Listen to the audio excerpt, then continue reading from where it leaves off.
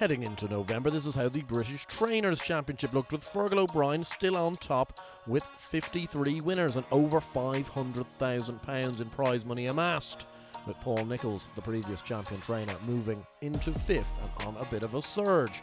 In the Jockeys' Championship, Sean Bowen was riding high with 95 winners, closing in on that century of winners, while Brian Hughes, Harry Cobden and Sam Twiston-Davis were trying to keep him within sight.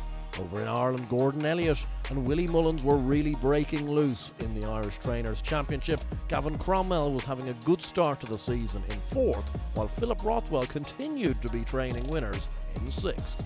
Jack Kennedy was getting a bit of a lead in the Jockeys' Championship in Ireland with 44 winners heading into November, with Paul Townend, his usual rival in this sphere, making good ground on 35 winners back in 4th. November is a month to savour with Grade 1 action both sides of the Irish Sea, and the British Trainers' Championship hotting up. The month started in Stratford, where Sarah Humphrey looked to have a smart horse on her hands, with Nickelback dominating again from the front. He's 2 from 2 over fences. Nickelback an all-the-way winner. Henry Daly unleashed smart bumper performer Bowen's Park on hurdling debut on the same card, and he didn't disappoint. Smart prospect Bowen's Park's going to win hands down on his debut over hurdles for Henry Daly. Richard Patrick in the famous Hemmings Racing colours. Bowen's Park makes a winning start over jumps. Over in Ireland, the champion bumper form was on show, but Lecky Watson made odds-on backers sweat. And on the near side, Lecky Watson and Rushmount, these two pressure side, Shannon Royale, and at the finish, Lecky Watson is lifted home. First time 3 miles, so he showed a lovely attitude to pull out again and hold off the second horse. The next stop was Wetherby for the Bet365 Charlie Hall Chase and the eagerly anticipated return of Brave Man's Game. They're off. The feature race of the day here at Wetherby. It's the 53rd running of the Bet365 Charlie Hall Chase. They come to the first of the open ditches, and a whopping jump there from Ahoy Senor. And they head on down past the packed enclosures with a circuit left to go. Paint the green by a length. Brave Man's Game, travelling strongly, is in second, but all 5 still holding some sort of chance as they round the corner for home. As they come to 3 out, Sam Brown went for it along the inside. 2 out, Brave Man's Game in front. 1 more fence left to jump. It is Brave Man's Game with the lead. Steadied into it, jumped it well. Eldorado Allen moves through to press Sam Brown for second. Now the leader shaken up on the run to the line. It is Brave Man's Game under Harry Cobden, drawing away by 4 lengths. And it's Brave Man's Game to win the Charlie Hall. Brave Man's Game returned to Wetherby to try and retain his Charlie Hall Chase crown, and for the most part, everything went to plan. At the second fence, jumps it well, as does Brave Man's Game. Coming now to the 11th fence, Brave Man's Game over well. Brave Man's Game jumping really well, and it is Brave Man's Game under Harry Cobden. Over it nimbly, and Brave Man's Game goes strongly down towards 2 out. But it all went wrong at the final fence.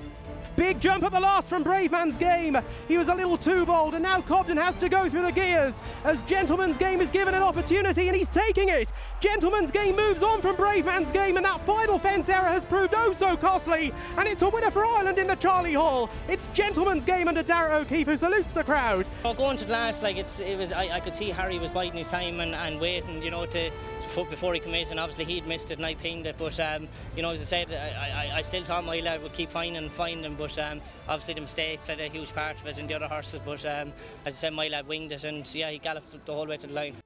There was further good action on the card at Wetherby, which included Mayor's Novice Hurdle winner of last year, You Wear It Well, making her seasonal reappearance, where she dug down deep to defy Lucia in rain-softening conditions.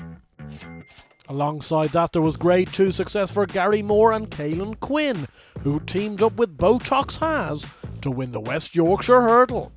A win that would have meant plenty to his regular pilot, Caelan Quinn. He's unbelievable. I'm speechless, to be honest. What a performance that is. Exciting novice hurdles with Indivar Blue and Grade 2 bumper score Florida Dreams taking all the attention going into the opening novice hurdle on the card. However, it was the Lucinda Russell-trained Primoz, who was bought expensively, that impressed. Ollie Murphy was out of luck with Indivar Blue, but he had the very talented Little Miss Dante to rely upon to get himself back in the winner's enclosure, with his close relation of Go Dante winning impressively on hurdling debut. Ender Bolger is usually known for his cross-country exploits. However, this time he had a novice hurdle winner in a listed race at Cork. Solitary man out in front will win in good style, completing a double for Darragh O'Keefe, wins by about 2.5. I honestly don't know, Johnny, whether we're going to give him a break now and see how he is in 3 weeks' time. You know, that Leopardstown comes up good as well. He does need good ground, you know, and he got away with it here today, but he's a different boy on quicker ground. Also on the Cork card, let's be clear about it, impressed. But on the run in, let's be clear about it, Stretching Clear is going to win the Paddy Power Feel Like a Favourite Novice Chase. If you go back to his bumper farm, he's got a very good bumper farm, and so look, delighted to see him show him his potential, you know. As they head down to the final fence, called the tune towards the far side of the leading pair.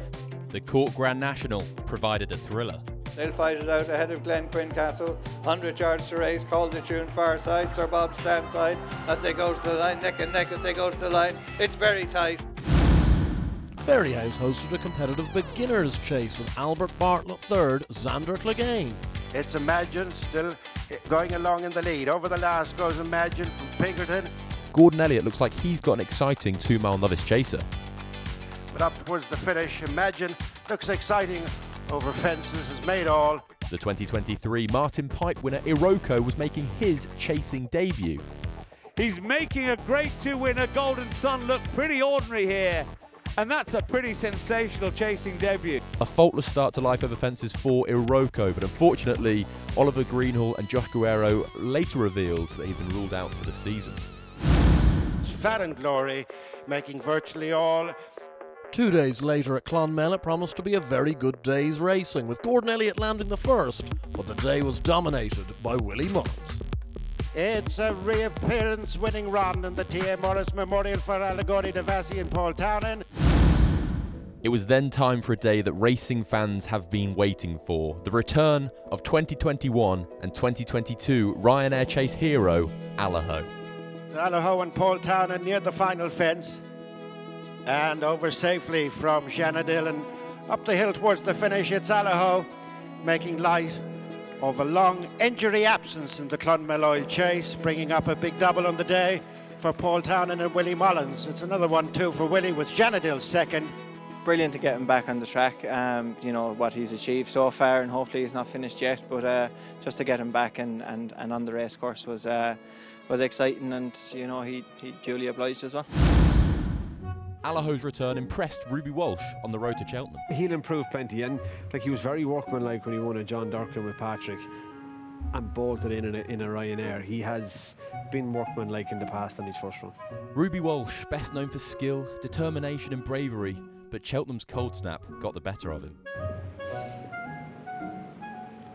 Right, I've given in and gone to Milgos. You can get yours. It's soft. You can get yours.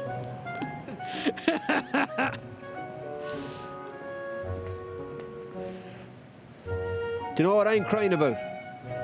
I brought bigger socks and didn't put them on. Well, that was just daft. I've got 2 pairs of socks on and a pair of tights. Such a rookie error. Take notes, Ruby. Take notes. Okay. Yeah, we're ready to go. We're ready. We're ready. We're ready. Mightn't look it, but we are. Mightn't sound it, but we are. From one horse who has achieved it all, it was then time to turn to Newbury, and Nicky Henderson was unleashing a smart novice in Wilmount. He's barely off the bridle. What a smart prospect Wilmount has to be now. It's a winning debut over Timber. No, that was great. Gave me a lovely feel, actually. There wasn't much pace on, so I was quite happy just to let him roll away down the back. He pricked his ears nicely and then quickened as we came into the straight. I thought he jumped very well. He was slick when he needed to be and could fiddle away as well, which was great. Over at Exeter on Holden Gold Cup Day, we were treated to a fascinating novice chase. Paul Nicholls is renowned for his staying chases, and Stay Away Faye, the 2023 Albert Bartlett winner, was made to work hard to score first time. I've got to say I was a bit worried all week that I thought he looked big and well and he improved for a run, and you know, we almost expect too much from these horses on their first run, and you've got to have them ready to do that, but also ready to improve, and there's lots to come from him. Danux the Grey, who's clear by 5 lengths up the run-in for Freddie Ginger, who's going to win it for Joe Tizard. Driven out, he's getting a bit tired, but he wins the Holden Gold Cup. Elixir de Nuts lands the Holden Gold Cup on a big day for Joe Tizard and young rider Freddie Ginger. This by far is like top little. I had a few. I've had 2 seasons, one point and one under rules last season. It's all gone well. I was a bit steady last season with like injuries and so what. But this season I've had a few nice winners lately, and and this one here definitely the biggest. I did enjoy that. I mean, especially with Fred riding it, and he gave it as the best ride I think I've seen him give a horse. You know, he rode him exactly how I asked him to, kept asking him like a young 17-year-old does, and you know, it made me and Dad's here today as well, so it made us a bit emotional, to be honest. With Down Royal on the horizon, it was time for Gordon Elliott to flex his muscles. And the unbeaten record remains as brighter days ahead. It's a Gordon Elliott hat-trick in the first 3 races. Brighter days ahead, 4 from 4 and more to come. I think she's a proper mare, Gary. Like, you know, she's still a lot to learn. She's still very green, but she's a proper mare, so she is. Another one for Gordon Elliott. Jack Kennedy pushes out Irish Point. Found a 50 is quickening readily here from Colonel Mustard and Le Malmaison, and Found a 50 impresses here in his beginner's debut. It's 4 for Jack, it's 5 for Gordon with another one to go. It's going to be another winning favourite in the afternoon, but as Firefox goes to the line, it's 6 for Gordon Elliott on day 1 of Down Royal. 6 winners on a memorable day for Gordon Elliott, and he was hoping things weren't going to slow down. Finally, what's your best chance of a winner on Saturday's card? Sure, down memory lane, the bumper hopefully, or in the maiden hurdle. Sorry, loads of chances. You have me on the spot, Gary. Down memory lane was the chosen one for Saturday's card, and who should doubt Gordon? Favourites going to oblige in the second. It's 2 from 2 in the second race for Gordon Elliott. Down memory lane unbeaten still. Just like day 1, the winning didn't stop there for Gordon. Who's going to towards the line? It's going to be a hat-trick for Gordon Elliott from 3. Then it was time for the first taste of Grade 1 action this season, and the Ladbrokes Champion Chase didn't disappoint. And they're racing for the Ladbroke Champion Chase over 3 miles, Grade 1 contest, and it's conflated.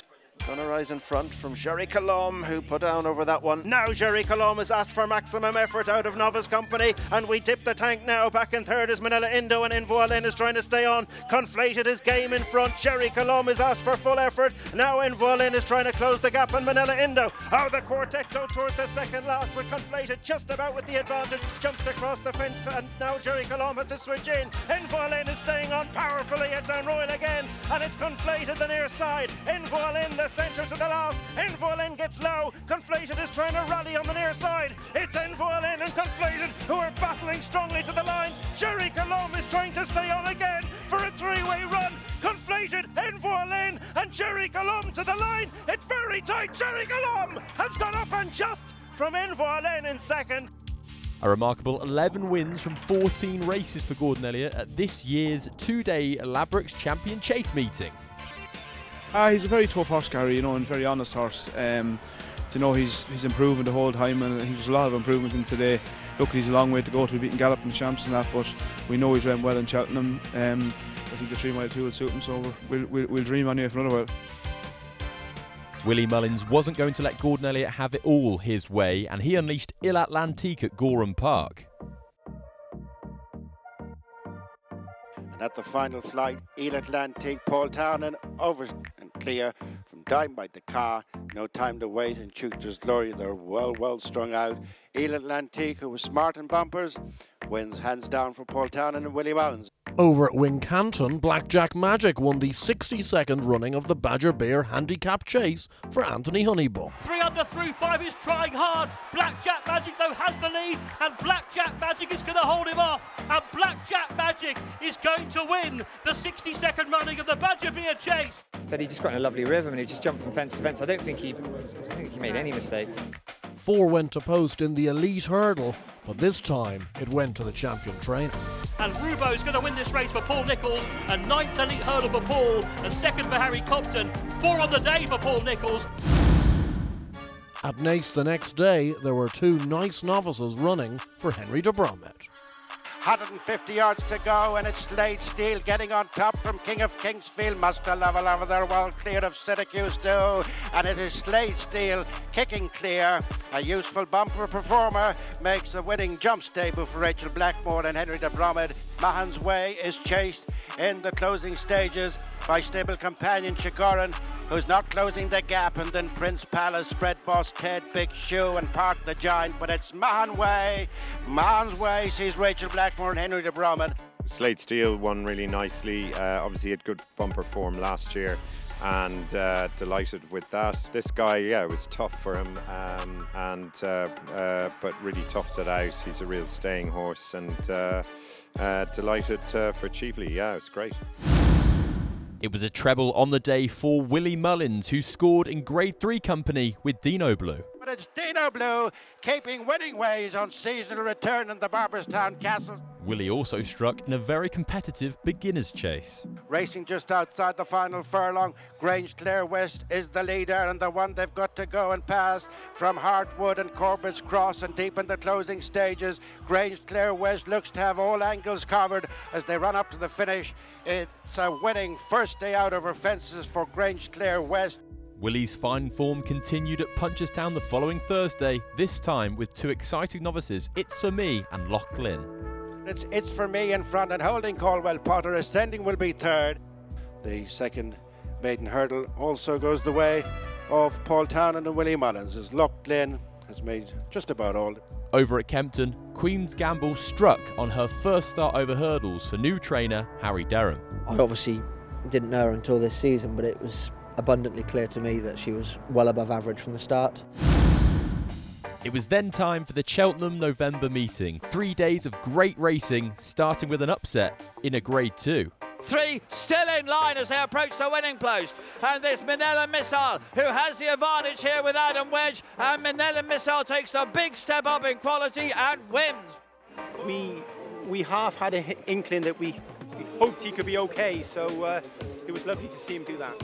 Juvenile wins don't get much more impressive than Burdett Road in the Triumph Trial. On Braden Fasher is the one to catch here as they come round the home turn, got a 3-length lead. The white cap in Milantino's moved into second. In third, Gifted Angel. Here's Burdett Road coming on the right now in the yellow with a strong challenge as well. On Braden Fasher moves down towards the final obstacle, gets over it, leading now to Burdett Road, who's moved into second place. Milantino's behind that in third. Up the hill they come. In orange on Braden Fasher, the yellow jacket though of Burdett Road has stormed through the lead. This was a cool ride from Harry Compton. Burdett Road has remained unbeaten, as won very impressively. When I pressed the button, turning in, and he jumped the last well and quickened up nicely. Has Paul got anything that might mean you might not be able to ride it? He's got a few juveniles, probably none quite as good as that lad. Broadway Boy, Tom Bellamy asking for more. This horse keeps on giving more. Look, here he goes, 4 or 5 lengths ahead as they come to the home turn. Nigel Twiston-Davies was mob-handed in the listed novices chase. Pings the second last. Final fence, Broadway Boy up and over safely. Jumped every fence in front here, landed 10, 12 lengths ahead. We've all been caught in second. Good Risk and All and Mr. Coffee a battle for third. Broadway Boy a little weary maybe, but he made one serious error, but the jumping otherwise was good. He sat out in front. He's made all. Broadway Boy and Tom Bellamy the winners. I thought it was very impressive because he beat our other horse by a long way, and he's pretty good, so yeah, happy days. A final flight scare didn't deny Stage Star in the Paddy Power. Stage Star and Harry Compton in front are going to make all the running to win the Paddy Power Gold Cup. Incredibly tough horse. He, run till he couldn't run anymore, and we're just grateful to have him, and I'm grateful to ride him. Buddy One provided a memorable day for the Gilligans. Buddy One a length and a half in front. The newest one is closing. Buddy One gets to the line in front though. To be honest, I thought I was never going to pass the line in front, and I was waiting for something to come to me, but fair to the horse, he was game, and he done it easily enough today. Yeah, well able for the £9 increase, so it's great. Unbelievable stuff what dreams are made of. To come here with your son riding him, another son leading him up. My other two sons are here, my brother is here. My wife is at home keeping the show going. So, yeah, it's a pity she isn't here. To be great if she was here. John Bunn was foot perfect on his return in the Schlur. Ridden out towards the line, John Bonnet is in front, but he's going to win the Schlur Chase. I think he's growing up. I think he's grown up a lot. He's a horse that used to get himself in a bit of a tiz-was about life, but yeah, I can, yeah. I don't think he was necessarily at his best in the Argo, but no excuse, the other horse was better than we were on the day, and that was fair for all to see. We weren't, on that day we weren't good enough, but we won't stop us trying again. The success didn't stop there for Nicky Henderson. It is Iberico Lord and Nico de Boinville beginning to pull clear to win the Univac Great Word. I wouldn't know where we'd go, or where he's going to finish up, but he's talented. Over at Navan, we had the return of a real fan favourite. It's nip and tuck. Bob Ollinger's getting up on the inside and is showing some of his old sparkle into this Mullen hurdle as he goes one better than last year. I was pretty nervous throughout, you know, when you see what he's doing at home and we weren't replicating it on the track. It's lovely to see him go and do something, you know, something nice. He looks back to his old self there today. Captain Guinness at the last, over and clear. It wasn't the only winner on the day for Henry de Bromhead. It's the same winner as last year. Captain Guinness wins back-to-back 4 trays. The most anticipated race on the card was the Beginner's Chase, which saw the chasing debuts of both In the Pocket and Facile Vega. Facile Vega up the hill from San Felicien and In the Pocket. All angles covered as Facile Vega and Paul Tannen went first time out over fences for Willie Mullins. As I say, when we got competitive and the race started, I liked what I felt. At Exeter, we saw a future star. As they reached the last, Gidley Park by 3 lengths. Once again, range was very clumsy. Salt Rock jumped it third as they race up the running towards the line. It's doubles for Johnny Burke and Harry Fry as Gidley Park goes on to win readily. Yeah, you just like to remind yourself every now and again this is what this game's about, finding nice horses, hopefully that have got big days ahead of them and big future ahead of them. So, I mean, it is very early days, but this is what we all do it for, is try and unearth horses that the potential to hopefully be very good. It was a novice chasing performance of the ages at Thurles.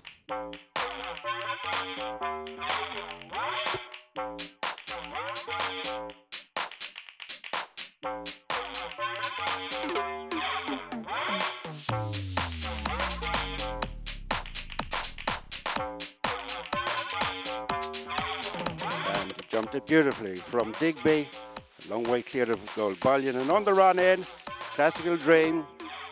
It's been smooth sailing on chase debut for start turn, Classical Dream and Paul Townend. There was lots of talk about Mr. Policeman going chasing this season, and we got a first glimpse of him in action over the bigger obstacles at Fairyhouse. Mr. Policeman is inching up on the inside with 50 yards to go, and it's Mr. Policeman who will get there by 3/4 of a length. In other news, Nicky Henderson opted to use the 1965 chase at Ascot as opposed to the Betfair Chase for his star chaser Shishkin. Little was he aware, Shishkin had other ideas and refused to race. One more left to jump for Harry and Dan Skelton, and he's over neatly. It was a sunny day at Haydock for the Betfair Chase Day, and we saw a very exciting novice chaser in Grey Dawning. Grey Dawning has absolutely poleaxed them. Where next? Auto Star maybe? Boxing or not? No, I think he's a slight preference for left-handed. We will obviously have to go right-handed at some point, but to be honest with you, when you look into the new year and Warwick, you know, is a 50 grand graded race on your doorstep, I think we'll go to that. Yeah. That's not me ducking a grade 1, no problem. I'll have a go at Stair Fate away later in the year. But yeah, he's a very, very nice horse. In the feature Betfair Chase, a fascinating storyline had been building all week, with Harry Cobden opting to go to Ascot to ride Pick Dory, leaving Darryl Jacob with the mount on Brave Man's Game. Brave Man's Game stood off that one, jumped it well, forced an error really from Royal Pagaille, who got close to it. things seemed to be going smoothly for the King George winner. Protectorat, his biggest rival in the market, wasn't travelling with his usual zest. Into the straight they come, 30 miles an hour, on down towards the fourth last. However, Protectorat wasn't the one that Darrell needed to be worried about. Royal Pagoi, 2 lengths ahead at the last. Spring-heeled, came out of Deutsch's hands. Brave Man's Game is chasing, but he's surely chasing shadows now. Korak Rambler is back in third, and at the track that he's made his own, Royal Pagoi gets his biggest success yet, and Venetia Williams is the first female trainer to win the Betfair Chase. Charlie Deutsch punches the air. Just bringing out some really nice horses, and it just shows you don't win Grade 1s if you're not good at what you do.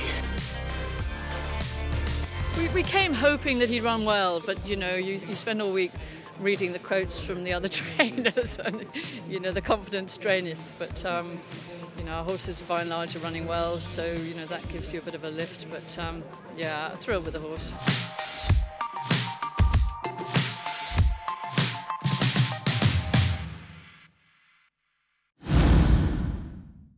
It was a super start to the new Punchestown Morgiana meeting for Gordon Elliott, unleashing smart juvenile Mighty Bandit. It didn't take long for Willie Mullins to get on the board, with Predator's Gold impressing. Predator's Gold coming into the last under Paul Townend and jumped it big, extending that advantage over Mossyfen Park, Gentong Enki, Brainisness, Scriband and Dr. Elvis. But it's Predator's Gold who's going to remain unbeaten over the Punchestown circuit, making it 2 out of 2. Smoothly does it. First time over fences, it's nothing but a Saturday stroll here at Punchestown for Gaelic Warrior, bringing up a quick bad up Paul Townend and Willie Mullins. Gaelic Warrior reached a very high ceiling over hurdles last season, and he made his chase debut, leaving trainer Willie Mullins speechless. What he did before that was, to me, was gobsmacking anyhow. It was time for the return of State Man. It is State Man over the dance from Echoes and Rain. In third is Pied Piper and then Feast to Dairy. 150 yards to go, and it is State Man dominating successive Unibet Morgianas for Paul Townend and Willie Mullins. A cracking day one treble for them. Echoes and Rain follows in a stable companion. Yeah, he's a pleasure to do it with. He's a horse. I don't know, for some reason I love riding him, and he's just, I suppose he's so nice and kind to do anything with that. He's one that I just really like riding. Yeah. The Gold Cup winner was next. They're off in the John Durkin Memorial Punchestown Grade 1 Chase. And it proved to be a cracker in the John Durkin. 2 fences left to jump, and it's 4 abreast. Appreciate it. And Martin Brazel's solo charge, fast or slow, got up. The inside, Galopande Shop is switching between them. Faster Slow on the inside is inching up as they go to the line. Faster Slow has lifted it from Appreciated, and Galopande Shop. Delighted with him. He's very professional. He's a great horse to jump. Doesn't waste too much time in the air. Loves what he does. You know, he's a lot of boxes you can tick, and sure, that's what makes a good horse. The British Trainers' Championship looked like this come the end of November, with Paul Nicholls rising to the top at over £900,000, with Dan Skelton, his former assistant, back in second. In the British Jockeys' Championship, Sean Bowen had broken the century marker on 105 winners, while Harry Cobden, Sam Tristan Davis and Brian Hughes were making sure Bowen didn't get too far away. In the Irish Trainers' Championship, Gordon Elliott was flying high alongside Willie Mullins as they continued to dominate the jump scene. In the Irish Jockeys' Championship, Jack Kennedy was a runaway leader on 78 winners, while Paul Townend was chasing him hard on 54, back in second.